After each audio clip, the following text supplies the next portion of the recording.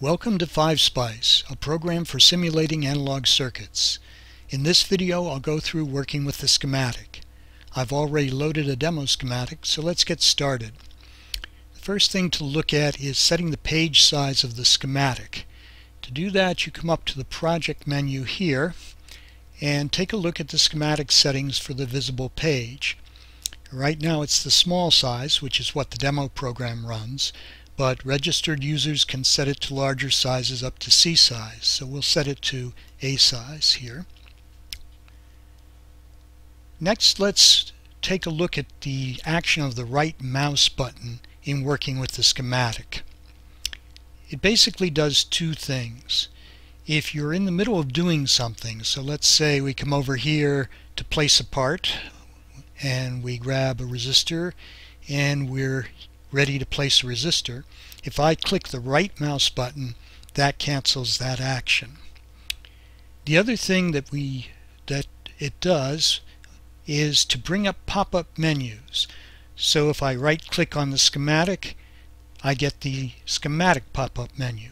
If I right click on a part, I get a component or a part pop-up menu. And if I right click on the wire, I get the wire pop-up menu. So keep in mind that 5Spice uses pop-up menus almost everywhere. So now let's go back to drawing, and we'll go back to that capacitor. So the part symbols are on these flyout menus, and you roll your mouse along till you get the one you want.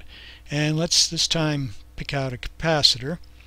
So with a left click we place it on the schematic, and then the right click cancels it. And then for wiring, lines are just for looking at. Wires connect things electrically, so we select a wire and you can see the cursor changes to a pencil for drawing. But there's really a quicker way to do wiring. On your keyboard, press and hold the control key, and the cursor again changes to the pencil. Click on the part and click for the corner, and you're done. So let's go back now, and this time let's grab a resistor. Now before we place the part, we may want to position it in a different position, so we can rotate the part by pressing the R key on the keyboard. If we select, say, an op-amp symbol, we not only can rotate it with the R key, but we can mirror it with the M key. So M gives you a horizontal mirroring there. And then of course you can place it, and you can then rotate it and place it and all of that. So I'm going to highlight them and hit the delete key to get rid of them. So next let's take a look at editing the values of parts. To edit anything in 5Spice, you double click it. So instead of 100 nanofarads, let's put in 100 picofarads. And the same for resistors. Life gets a little more interesting with this linear gain block. You can see there's a variety of parameters there which you can enter. Let's go back and look at wires and lines again, which is the cursor up here. And suppose, let's take a look at what a line would be. The lines are basically just appearance items. So if you wanted to highlight the part we added here, you could enclose it in a dotted line. And then you could move it out here to be centered. We could also add another resistor. And take a look. Notice now I'm going to hold the control key down for drawing the wire, and notice that when I complete the wire, a junction appears. These round spots are junctions. A junction is required to connect wires and pins that meet in a T or four-way intersection. So we could also come back up here, and if the program for some reason doesn't add a junction, you can select junction and place a junction there, cancel that, hold the control key down, and now again complete your wiring. The final piece to look at here is suppose we had a wire that doesn't go anywhere. Now 5Spice doesn't allow this because it's awfully easy to have a part that isn't actually connected. You submit the netlist to Spice and it simulates it anyway.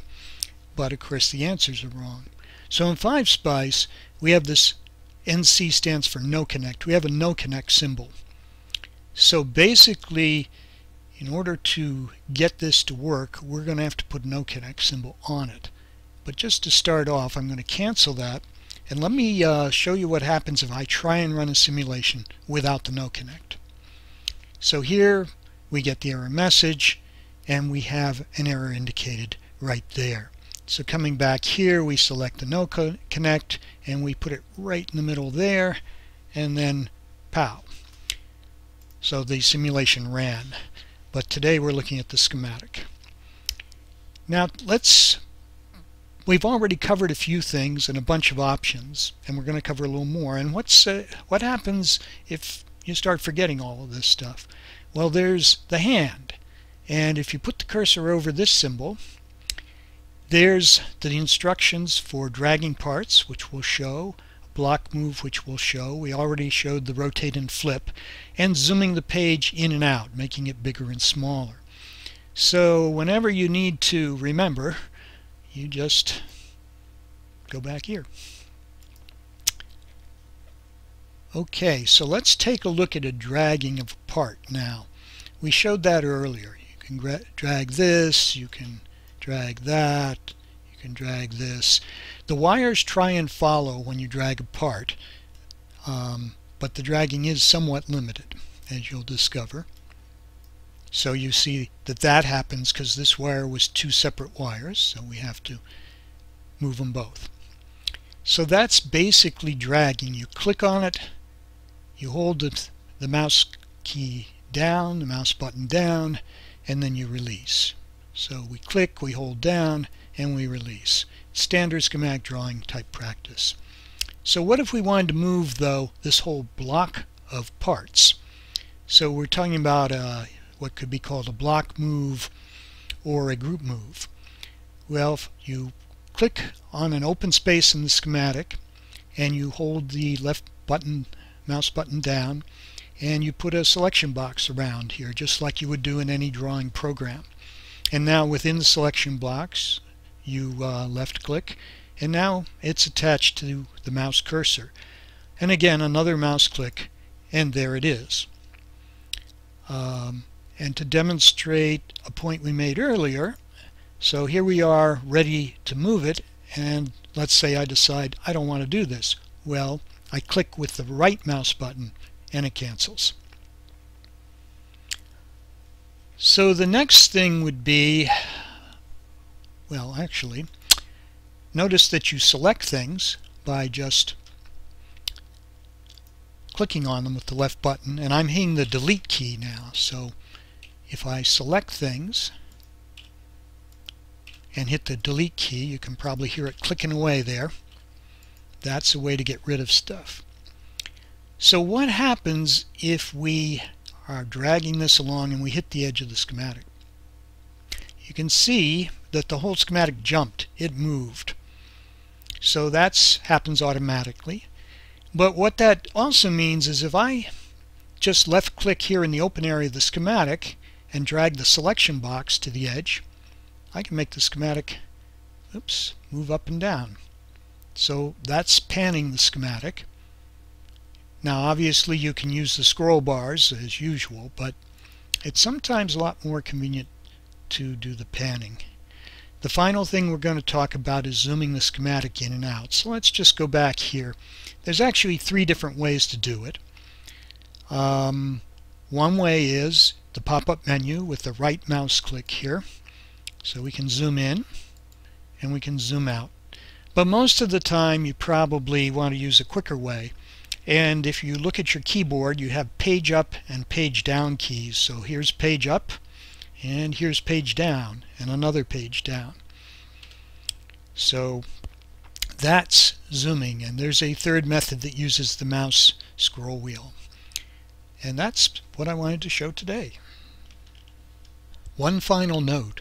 We didn't cover everything in drawing, so to see all the details, go to Help, Drawing How To, and there it is.